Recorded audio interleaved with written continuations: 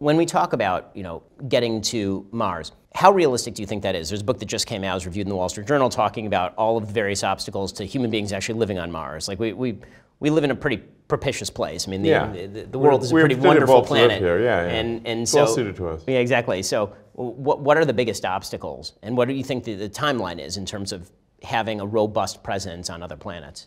We're hoping to have the first humans on the moon in less than 5 years. Mars, maybe a little longer than 5 years. I'd be surprised if we don't have humans on Mars within 10 years. Wow. Yeah.